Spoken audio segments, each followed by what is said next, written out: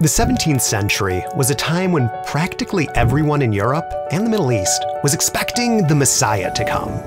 There's a mass messianic hysteria, with people prophesizing in crowds in public.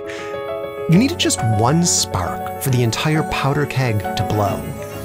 And that is what happened with Shabbetai Tzvi.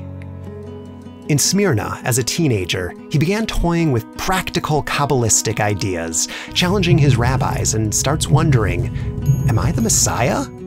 The Jewish authorities there don't love this, so they kick him out of his hometown, and he starts traveling from city to city, sometimes making an impact, sometimes getting banished, sometimes both. He ends up in Jerusalem.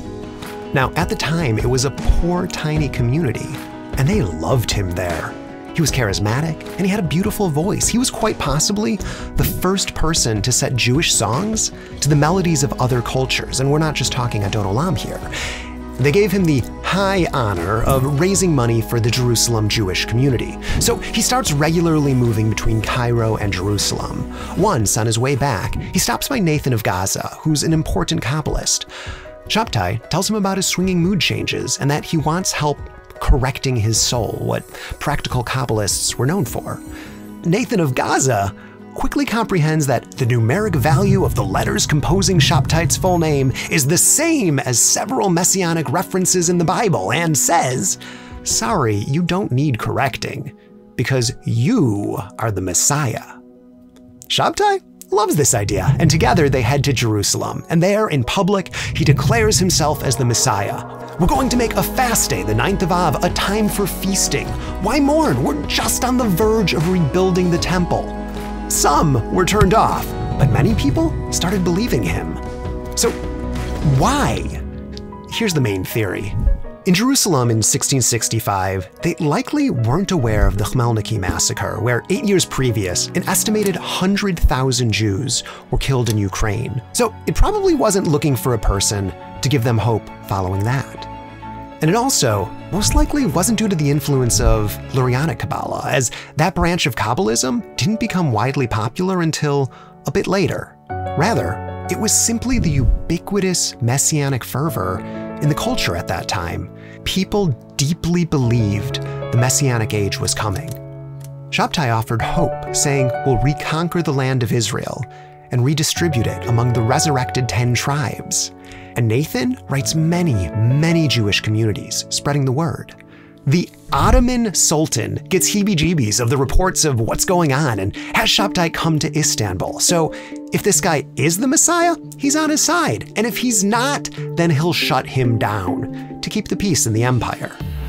Riding in on a horse with a saber on his side, notably 2 acts prohibited to Jews and all dhimmis at that time, he enters the city and is surrounded by hundreds of people, confident that he's the Messiah. At this time, in 1666, we have heavy evidence that most of Jews in the diaspora, from Yemen to Amsterdam, are believers in Shabbetai Tzvi. Synagogues had prayers for him. His picture was printed next to King David's in many prayer books, with an inscription, "Save our people." And Jews who opposed him said, we are living in messianic times, but Shabbetai Tzvi is not the Messiah. But they couldn't say this out loud, as they'd be beaten. Sephardic and Ashkenazic Jews had a similar response. Sabbatinism helped unite the diaspora, showing that both sides had the same issues and expectations, and the same messianic craze. These were Jewish communities that had never spoken to each other before. So the Sultan calls him in and says, people say you're the Messiah, which means you're immortal. Shabbetai says, maybe, maybe not. So let me do this, says the Sultan. I'll have my archers hit you with their arrows. If you die, so be it, you're an imposter. But if you don't, you are the Messiah and I'll bow down to you. Shabbetai apparently says, is there an alternative? And the alternative is converting to Islam. We don't know exactly what happened, but Shabbetai leaves the palace proudly wearing a fez, having converted. Now, Nathan of Gaza doesn't let a little thing like their Messiah switching religions stop the movement. He gets ahead of it and writes letters across the diaspora saying Shabbetai is still the Messiah. The function of the Messiah is to redeem holy sparks throughout the world, and only the Messiah can go to the dark side. Islam, the 1660s were a bit less PC than now, to redeem sparks from even there. Most Jews don't buy this. They're shocked and wondered how they can atone for the sin of believing in him. They fast and do self-flagellation. And they remove evidence of him having been such a big deal from the histories, reframing it as just some crazy blip. But others consider his conversion a martyrdom of sorts.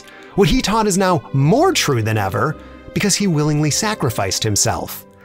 After he converts, Shabbatai lives in a Turkish palace under house arrest with his disciples by his side, and people from all over the diaspora flock to him, their Messiah. Despite converting, he still sang Jewish songs, ate kosher, and celebrated the holidays, declaring it was Shabbat on whatever day of the week he saw as fit. Some followed him in converting to Islam, the Danma. They secretly practiced Jewish traditions within Islam. This group lasted for hundreds of years. In the 1920s, they numbered 15,000. And in 1676, 10 years after he converted, Shabbatai died. His disciples kept spreading the idea of Sabbatianism, leading to a line of messianic figures to follow. But the rest of the Jewish world, most Jews, needed to do something with the Kabbalistic legacy he used and abused. There was a search for how to follow Kabbalah properly now. And 100 years later, Hasidic Judaism would provide that answer. It came not necessarily to get rid of the messianic ideas in Kabbalah, but rather to interpret them in a completely different, more kosher light. To learn how and why Hasidic Judaism began, changing the face of Judaism with it, watch the next video in this series.